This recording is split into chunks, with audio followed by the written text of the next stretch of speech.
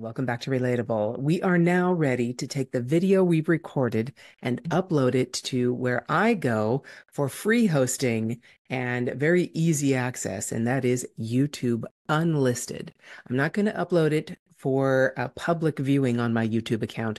I'm going to unlist it, and I'll show you a couple of reasons why. The number one reason is because once we present this video using YouTube as unlisted hosting, there will not be any additional videos suggested at the end of our video when we host it as unlisted. And secondly, it's free. I don't have to go pay for any of the other hosting services. And we definitely don't want to add cost to your business.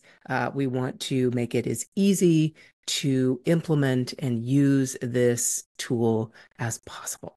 All right, so let me get in here and show you exactly what that looks like. First thing I'm going to do is show you on my phone. Okay, so you see my YouTube channel. This is the YouTube channel where I save my videos and use them for hosting. So I'm going to come in here and I'm going to hit this plus button. And instead of actually creating a video, a short, I'm going to go to upload a video. And as you can see, here is that video that we used before.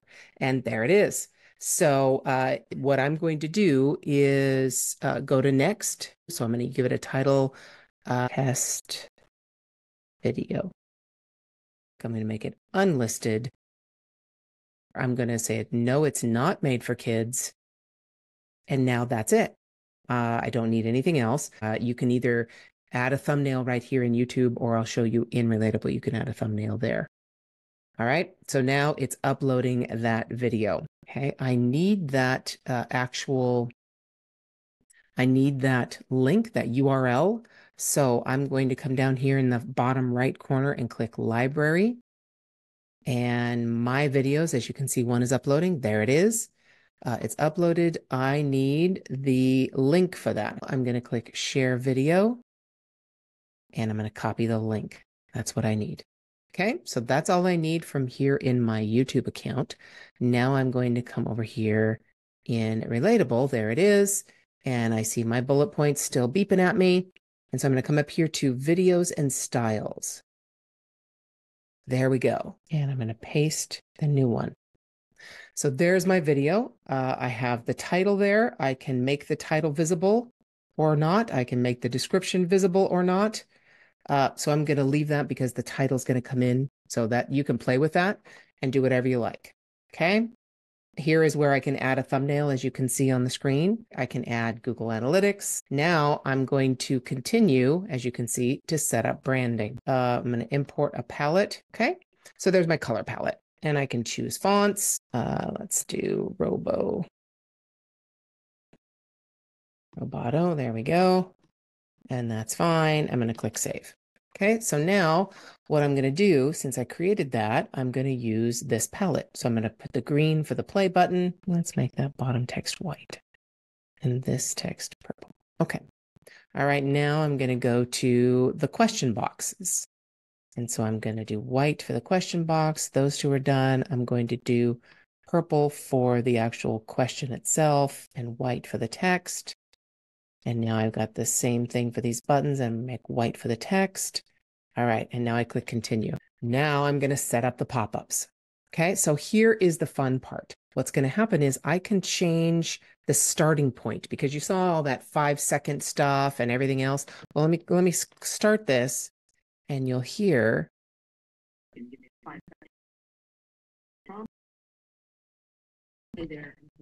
Okay, so now I can see.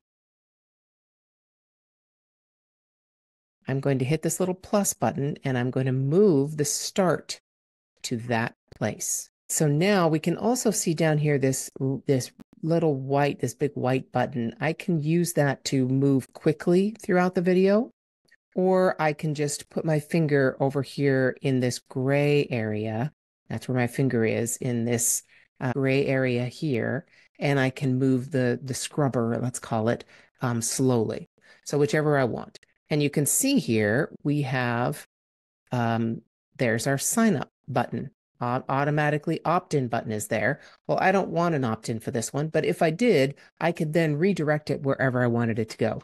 Let's say you're giving people a quick video to tell them about your challenge or your webinar or anything like that. You can actually put the opt-in here and collect all that data here, or you can have it a double opt-in. You can have it as the option if you're going to do a VSL, a video sales letter or page.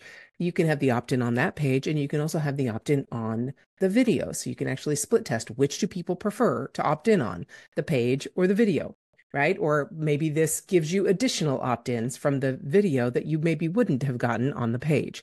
You can use this to split test anything you like. But in the meantime, I'm going to disable that so you can see it grayed out now. And I believe I put in here a question. Are you ready to make your videos interactive? Okay, so that's where I did the 1,000, 2, 1,000. Are you ready to make your videos interactive? So I'm going to take the question that was already in here. See, I have a sample question, and I'm going to move it to this place. Okay, so I'm going to edit this question, and I can make this anything I like. I can make it a single choice question. I can put chapters in here. I can put in home menu. I can do a touchable. It's an icon or emoji or a button or an image. I can add a phone number input. So if you want to collect phone numbers in your opt-in, you can do that.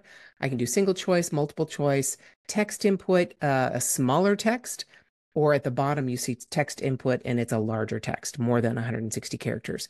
I can ask for a time, a date, a number. Any of these things I can actually add as pop-ups in my video. So I'm going to put single choice. I'm going to say the question is, there we go. And then my options are, of course, yes or no, right? And here's another one. I can choose, if they answer yes, I can send them anywhere I like. I can send them to start over. I can continue the video, which is what I'm going to do because I gave that 2-second pause. I can go to an external link.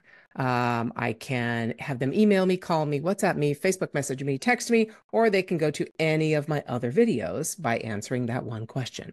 So right here, I'm just going to leave it on continue video. And then I'm going to add another option and put no. There we go. All right, now we have yes and no, and we're good. All right, and we're done. At the end, we also gave an option. Okay, so now I can put a touchable or a, redirect. So I'm going to add pop-up. Let's put a touchable in here, and it's going to be a button. And I am going to pause the video when I do this, okay? And I can leave this button on the screen for 5 seconds, 10 seconds, 20 seconds, or 30 seconds. Or I can actually pause the video to get you to interact with this touchable, and the video won't continue until you interact. So you can see the opportunities here are pretty incredible. I can put up a QR code and ask you to go buy a book or a button or anything while the video is continuing. You just have to remember, again, marketing best practices. If I put something up on this screen and I'm asking people to take action on it, whatever I'm talking about after this interactive pop-up, people will not see because they will act on the thing that I asked them to act on. So in this one, I'm going to pause the video. I'm not going to leave it on there for a time frame. I'm going to pause it, and I'm going to ask people to actually interact. So just to make sure that it goes into the right place, I am going to move this and have a spacer on top and a spacer on bottom. And I'll just put a button. This is going to be a button. As you can see, there are multiple things I can do. I can do an icon, an emoji. I can create an image in Canva and put it in here. I can have a hotspot. I can put a QR code. And this one is going to be a button. And I'm going to put this button to say exactly what I said before, which is connect with me. Okay. And what do I want them to do when they connect with me? I want them to email me. And here's my email. So when they hit that button, it'll automatically open their email option that they have on their phone or their desktop, and it will put in my email credentials and they can connect with me via email. All right, so that's that. I'm going to click done. Now our video is done.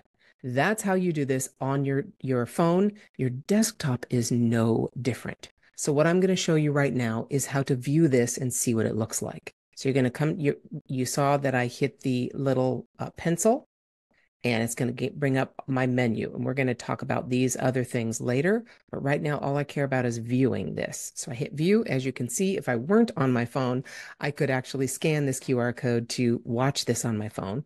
But in the meantime, I'm just going to go ahead and view it right here on my phone. Okay, so here you will see this is where the thumbnail will pop up. So if I had the actual title, that would actually pop up on the screen, but I don't, so it just is the pulsating view button. Hey there. And it's perfect. It started right on time, exactly where I wanted it to start. So I'm going to move this little white scrubber to make it go to where the question is. Are you ready to be relatable? Yes or no? Yes. Okay, and now we're going to go to the end. There it is. And now connect with me. And I can click it and it will automatically bring up new messages. There you go. How is that for an actual viewing of exactly what we just set up? And this time frame should take you, especially once you get familiar with everything I just said, it really shouldn't take you more than 15 or 20 minutes at the most to record a video and set it up and make it actually interactive, not just publish it for passive consumption. You're actually making it interactive. It is an incredible tool for you to be able to not just connect with your audience in an awareness capacity, but actually interact with them and give them an ability to interact back with you. Now, what I'll do next, again, I'm not going to go through this whole thing in your desktop because it's exactly the same process. What I am going to do next is show you what you can do with this in terms of viewing and sharing, and especially allowing you to ask your audience to share for you at no extra cost to you. All right, so this was step 3 and 4, uploading it and making it interactive. And now we're going to go into step 5 and sharing. See you soon. Okay, you can see Peter Lasowski is recording his video on his Android. You see the same 5-second lead up. Now he's reading his script, and we'll let that go for just a couple seconds so you can see it's the same thing as the iPhone and desktop, no different. He's going to hit the red square, the stop button. He's going to wait a couple seconds. And now it's the same thing. Do you want to trash it or do you want to upload it? He says upload. It asks him if he wants to create it interactive. He said yes. Then he's going to actually go in and enter the video from the setup, from the video setup. He's going to actually upload it directly to YouTube from there. You could do the same thing if you're on an iPhone. I just chose not to. Then it's going to go to his Photos folder on his Android. There was the photo, the most recent, and now he's uploading it to YouTube.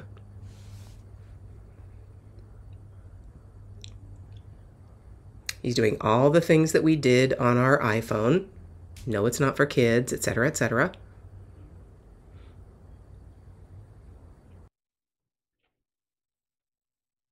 He's going to share the video. Once it's done, he's going to hit share.